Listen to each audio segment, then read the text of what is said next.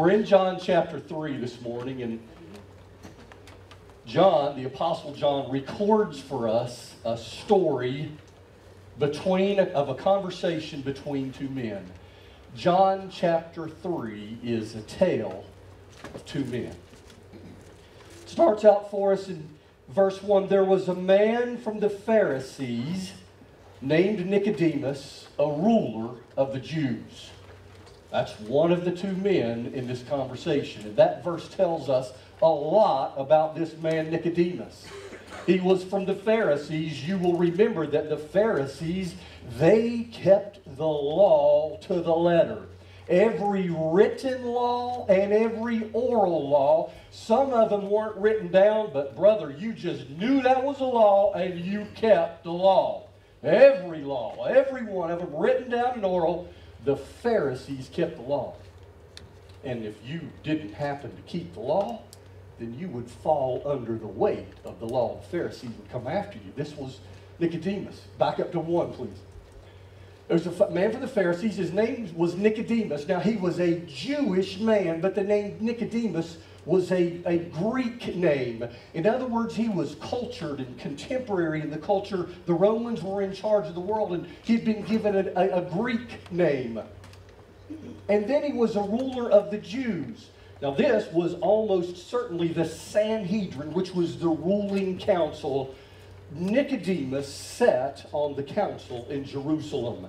The council was made up of Pharisees and another group of folks, and they were in charge in Jerusalem. They were like the Supreme Court in Jerusalem. They were in charge. And so this man, Nicodemus, no doubt he had grown up, well-educated man. He probably grew up in synagogue school. He went off and went to school. Maybe in his heart he said, I love the Old Testament law, and I want to go into full-time ministry or full-time whatever. And he goes to school and he's educated. And then he finds himself on the ruling council in Jerusalem. He is educated. He is articulate. He is one of those men who execute the law. This man decides that he is going to come. Verse 2. He comes. This man came to him at night. Now, there's been a lot of discussion about why he came at night. It's almost certain that he decided to come at night because he really didn't want the rest of the council to know that he was going to have a conversation with Jesus. And so he shows up. Maybe it wasn't secretive. Maybe he just, in wisdom, decided, I'm just going to slide off and I'm going to find the man where this man's staying at. Remember, Jesus happened to be in Jerusalem for the Passover festival. I'm going to figure out where he's at. I'm going to follow him or whatever. He comes at night, perhaps probably by himself. He comes to him at night and he says to him, Rabbi. Now, rabbi, the Hebrew word, literally means my great one. So here is Jesus who's just shown up in town, and last week he saw that he came and he took a whip made of cords and he drove the money changers from the temple. Do you think the council at Jerusalem heard about that? Oh, absolutely. Absolutely they heard about that. Do you think that Nicodemus was aware of this man and the signs that he had done? And he comes to him and he calls him my great one. Now I'll just tell you. On Sunday morning, Joe Moore's favorite title for me is Rabbi. Sometimes he calls me Clay. Occasionally he calls me Pastor. But most of the time he calls me Rabbi. My great one. And my heart swells with pride. Nicodemus begins talking to Jesus, my great one. We recognize and we see, we understand, we know, me and my counsel, or at least some of us know, we know and we recognize that you have come from God as a teacher. Why? Because no one could perform these signs that you have done here in Jerusalem unless God were with him. Nicodemus is saying, Sir, I've studied the Old Testament scriptures a long time. And I've been in synagogue, I've been in church all my life. And I've heard about people coming and people going, and they're being prophets of God, and some of them, frankly, are fruitcakes. Some of them show up in town, and they have this military coup, and they're trying to get rid of the Romans, and we would love to have rid of the Romans. And so we see people coming through all the time. But the things that you've done, sir, we know that there is no chance that you could have done that unless God were with you. Now, if I had been Jesus and Nicodemus came in and called me rabbi like Joe does, I might have been tempted to think, yep, come on in, Nicodemus, let's have a cup of brew together. Jesus says to him for the first time, Nicodemus makes 3 statements, and Jesus responds with 3 statements. And he says to him in verse 3, I assure you. If you have your King James Bible, it will say, verily, verily, truly, truly, amen, amen, let it be so. Nicodemus, Mike, will you be Nicodemus this morning? Nicodemus, you can carry this one to the bank, my brother. Welcome to my little humble abode. You can carry this one to the bank unless a person is born again. He cannot see the kingdom of God. Right. Well, that's not exactly the welcome I was expecting after me calling you a rabbi. How can these things be? Nicodemus says in verse 4, how can this be? Can a man, when he is old, like me, can he be born? There was that, you know, that he chuckled and tried to gather his thoughts. That wasn't the conversation he was expecting to have. Is it possible that a man like me, an old man, can be born? Can a man, verse 4, go ahead there. Can a man enter his mother's womb a second time and be born? Now for us, we hear this and we think, well, come on, Nicodemus. We know what that means. Come on, Nicodemus. It's pretty obvious, but Nicodemus just simply didn't get it. Verse 5, Jesus answered to him for the second time, I assure you, verily, verily, truly, truly, you can carry this one to the bank, Nicodemus. I assure you, unless somebody is born of water and the Spirit, he cannot enter the kingdom of God. Living water. The living water. Well, how did Nicodemus hear that? Well, I was born of water when my mother's water broke. That's a water birth. That's a physical birth. But you're telling me that I've got to be born physically and then be born by the Spirit? Well, we didn't talk about that very much in synagogue school. That didn't resonate. See, when I was born in the flesh, Jesus, I was born as a Jew.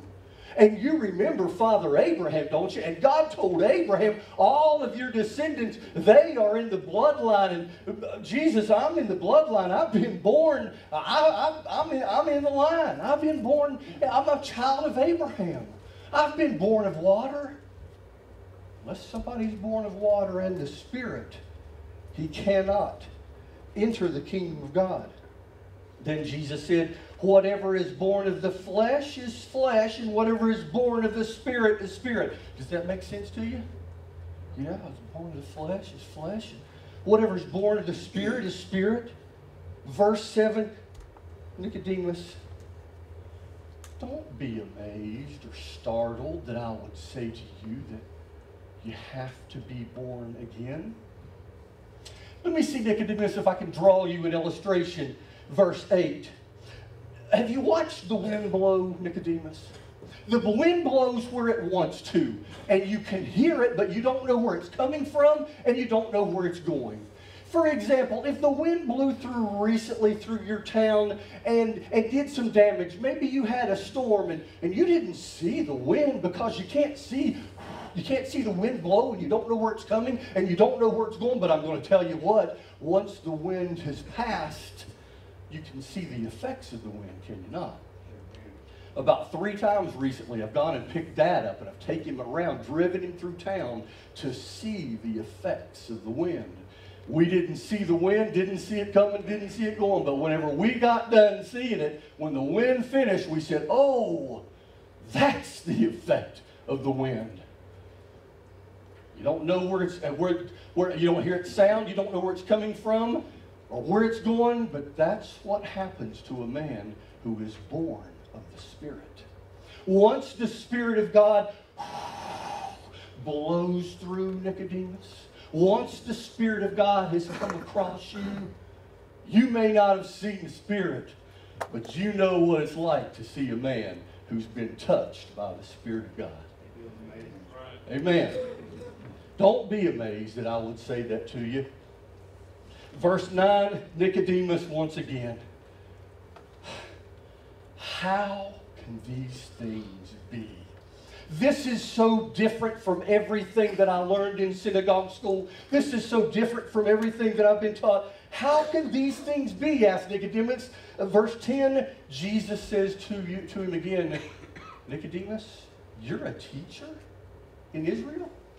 You've been to school and you've learned and had and owned all the schooling and you don't understand this?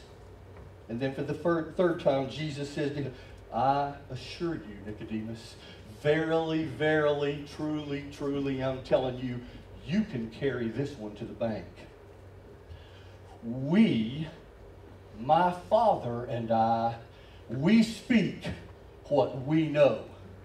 And we, my Father and I, testify to what we have seen.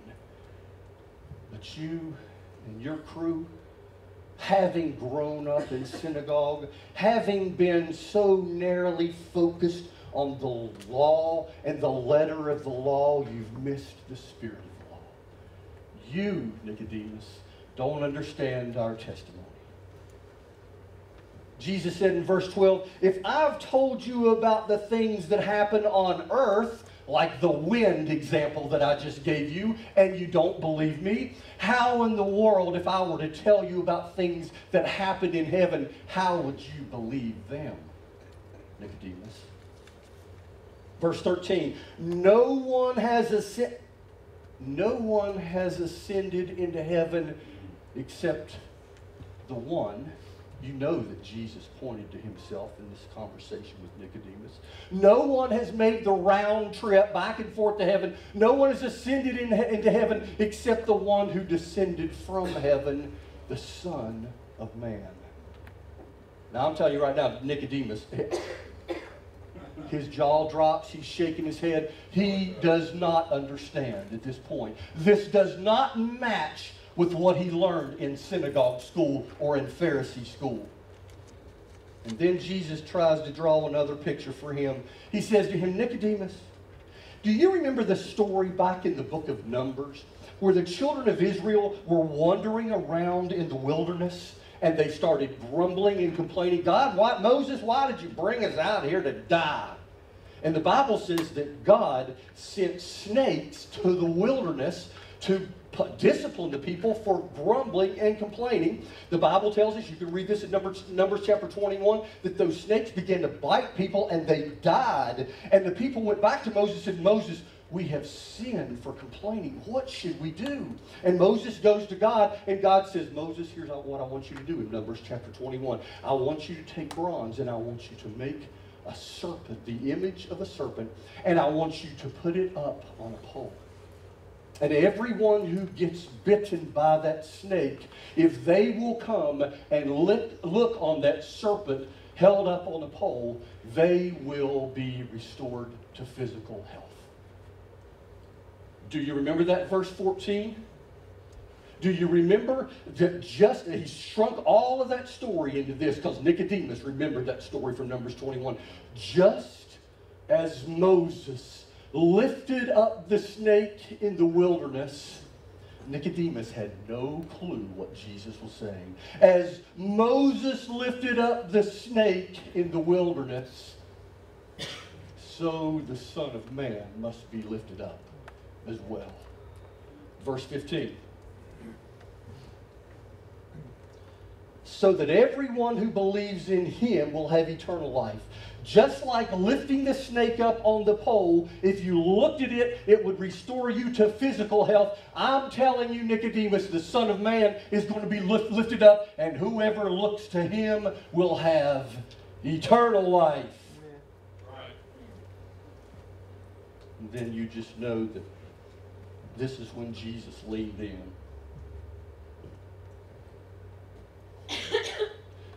Nicodemus,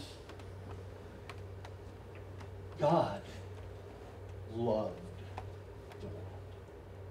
God so loved the world. Nicodemus, I know that you've been steeped in your tradition and the rules and all the regulations, but I want to tell you that at the heart of the matter, God loved the world in this way. That He gave. Because God is a giving God, not a taking God. Nicodemus, God loved the world in this way. That He gave His only begotten Son, His one and only Son, that whosoever believes in Him should never perish, but have eternal life. Next verse, verse 17. Jesus carries on. And he says that God didn't send the Son of Man into the world to condemn the world, Nicodemus. And I understand that you sit on the Sanhedrin, the ruling council, and day after day you find people who break the law, and you execute the law, and you execute judgment on them, and you bring them under the condemnation of the law. But I want to say to you that the Father didn't send the Son into the world to condemn the world, but that the whole world through Him might be saved. And then Jesus went on and shared some other things with Nicodemus. What did he say? You can go read those words, the rest of that passage. But I can't help but imagine that listening out of one ear, talking about truth and life and day and night, the rest of those verses through verse 21. At some point, Nicodemus takes his cup of brew and thanks Jesus and heads out into the night. I don't know if he went straight home. I don't know if he took the long way. And those words rang in his head. And rang in his head. And rang in his head. And finally, he gets to the front door of his house. And he walks in the front door of his house. And this happened this morning. I was imagining this in my mind, rehearsing this. And I was sitting in my chair with a cup of coffee, and I was staring at the floor, imagining Nicodemus, and Hope walks through the door and she says, "What's wrong with you?" That's what Nicodemus' wife, what happened to you? What's wrong with you, Nicodemus? You're white as a ghost. You're staring blankly in his face. What happens to you? And Nicodemus says, "Sweetheart, I think I just had a conversation with the Son of God." What did he say, Nicodemus? What did he say? Well, he talked about the law, and he talked about Moses, and then he said these words to me. Go back up, please. Go back up one.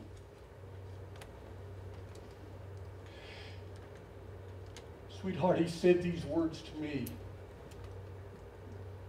He told me that God loved the world in this way. That He gave His one and only Son,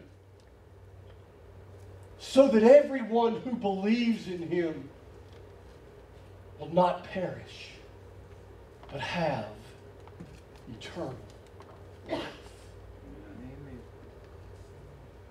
Well, sweetheart, what else did he say? Well, he talked about Moses and the snake and how he was going to be lifted up, and I don't understand that. And he talked about day, and he talked about night, and he talked about truth, and he talked about evil, and he talked about, I don't know what else he said. I was just stunned by those words, that God loved the world enough to give his only Son, that whoever believes in him won't perish but have eternal life. Well, darling, what are you going to do? That's different from everything you've learned and that you've lived your whole life. What are you going to do? Well, I don't know exactly what I'm going to do. I guess I'll get up and go to work tomorrow. I'll go back to the council and I'll continue on. And I don't know exactly what will happen. I know that my thinking will be different. And so the Bible tells us that about 1.5 years or 2.5 years, sometime much later, Jesus had gone back up into Galilee and preached, and he came back to Jerusalem. And here Nicodemus is still sitting on the Sanhedrin Council at least 1 year later. Begin in John chapter 7 with verse 45. Jesus had preached a specially poignant message. And the people were getting all upset. And the Pharisees apparently had sent the temple police to arrest him. Verse 45, then the temple police came back to the chief priests and Pharisees, who asked them, why didn't you arrest him? Why haven't you brought him? And those temple police said, y'all, nobody's ever spoken like this before. This guy has spoken the words of life. Then the Pharisees responded to them, are you guys fooled too? Really? Really? You all temple police, we sent you on mission to arrest this guy, and you listened to one of his messages and you didn't arrest him? Are you guys fooled too? Have any of the rulers of the Sanhedrin Council or the Pharisees, have any of us been duped by his message? I don't think so. But this crowd, these people out here, they don't know the law. They are accursed. They are condemned under the law. Verse 50. Nicodemus, the one who came to him previously, being one of them, the Sanhedrin still, raised his hand and he said to them, Don't we have a due process here in Jerusalem? Doesn't our law doesn't judge a man before it hears from him and knows what he's doing, does it? I'm not sure we should arrest him just yet until we at least hear what he has to say. Verse 52, you aren't from Galilee too, are you, Nicodemus? We didn't realize you were from up north up there. Don't you know that nothing good can come out of Galilee? In fact, you will see if you read the Old Testament, no prophet comes from Galilee. And then they dispersed, and each man went to his house. And Nicodemus's words in that moment, the words of truth about the due process, it dissipated the emotion, and everyone went to their house. And in that case, Nicodemus, still on the ruling council, still as a Pharisee, he speaks on behalf of Jesus.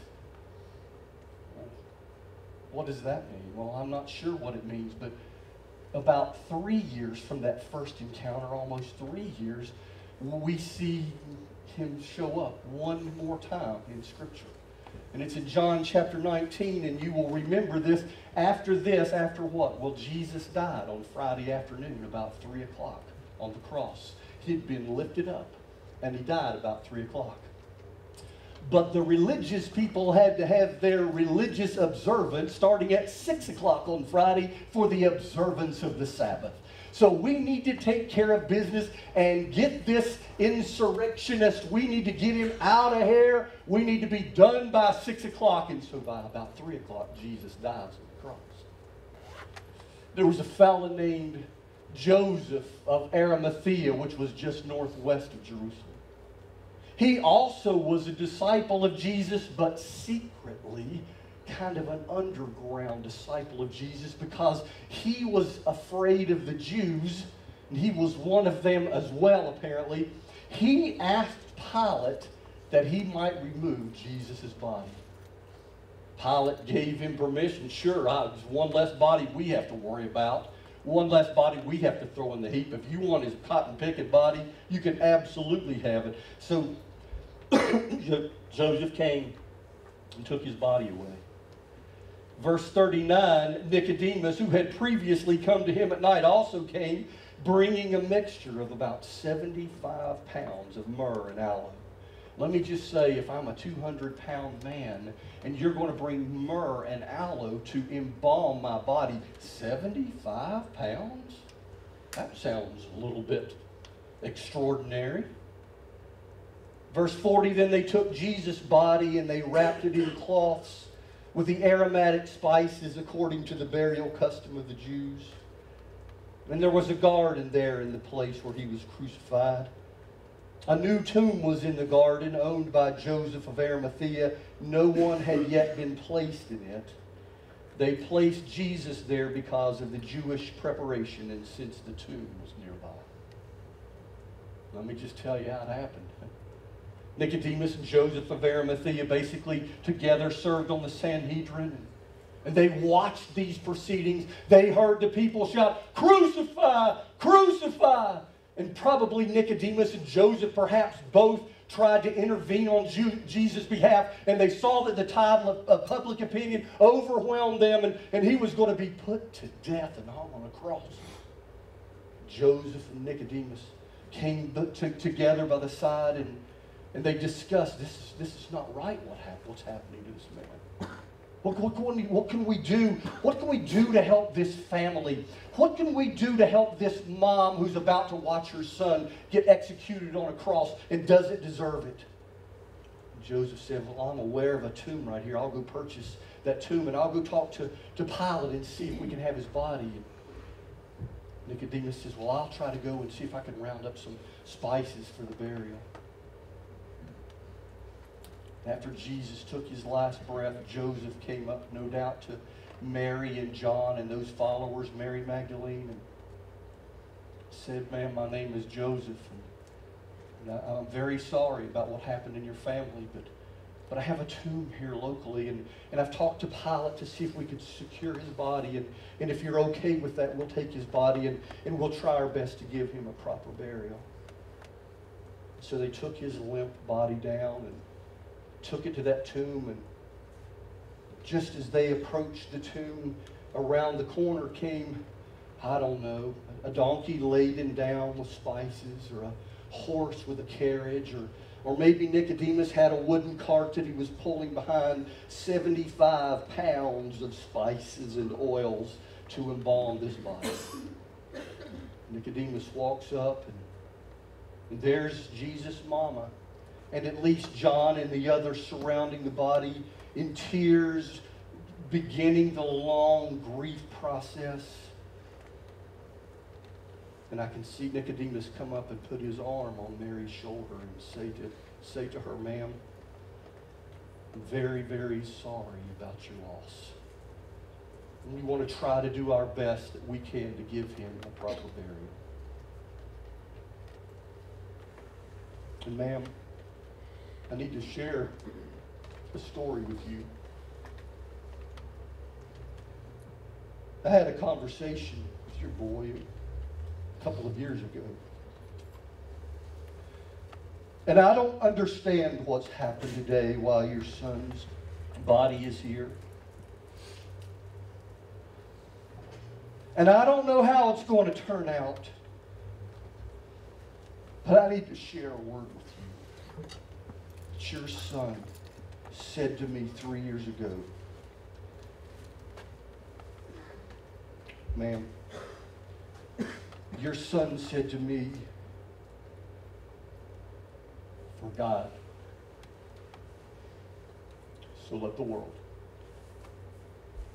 That he gave his only begotten Son, that whosoever believes in him should never perish, but will have eternal life.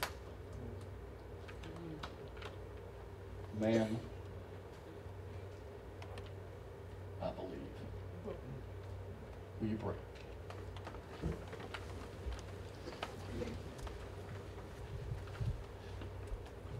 In this one amazing story we've heard today, two of perhaps the most amazing statements ever spoken in human history. Both of them by Jesus in this conversation. The first, you must be born again. And the second one, Jesus said, I've made a way for that to happen. For God so loved the world that he gave his only begotten Son, that whosoever believes in him should not perish but have everlasting life. And I just want to say to you this morning, we're going to play the song Just As I Am. That's the song you heard at Billy Graham Crusades for all those years when Billy Graham shared that same story, the simple truth of the gospel, and people came in droves. And we don't do this very often, but you know what we just did today, Church 247? We just talked about John 3:16, the greatest news ever given. So I don't know where you're at in your spiritual journey. Maybe you grew up in synagogue school or Sunday school. You've known the answers, you've known the rules, the written rules and the unwritten rules, and you've served on the committees and the councils, and you know the bylaws and the Constitution. But maybe today you've not ever been born again. Or I don't know where you're at on your journey. Maybe you walked through the door for the first time this morning, and today you have heard the words of life. I must be born again, and Jesus made that possible. The song is Just As I Am, without any pleas, without any excuses, without any rationalization. I'm not going to try to clean myself up. I'm not going to try to get myself right first. Just as I am, just like Nicodemus, I come. And I'm going to be standing right here, and I don't often do that, but I'm going to invite you to come. It's not my invitation. If you're sitting there thinking, you know what, I probably need to walk down there and trust Jesus and get saved, it's not my invitation, that's his invitation to you. So will you stand with me as Greg plays this song, Just As I Am? I'd be thrilled, several of us would be thrilled to meet you right here today.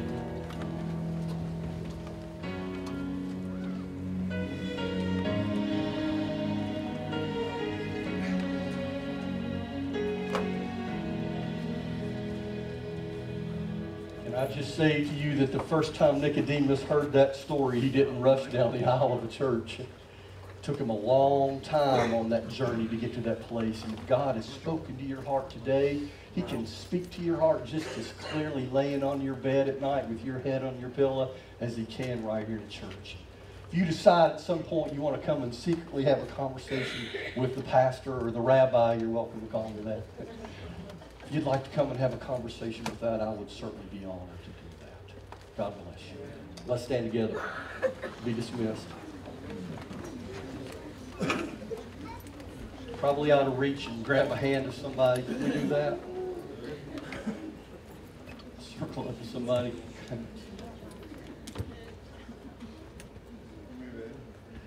Father, we consider ourselves greatly blessed by your hand. We love you, Father. Father, would you help us this week? Would you give us an opportunity this week to go tell somebody what great thing you have done in our lives? And then would you give us courage to take advantage of that opportunity? We love you because you loved us first and sent your Son to die in our place. We call out, hallelujah! In Jesus' name we pray. Amen. Amen.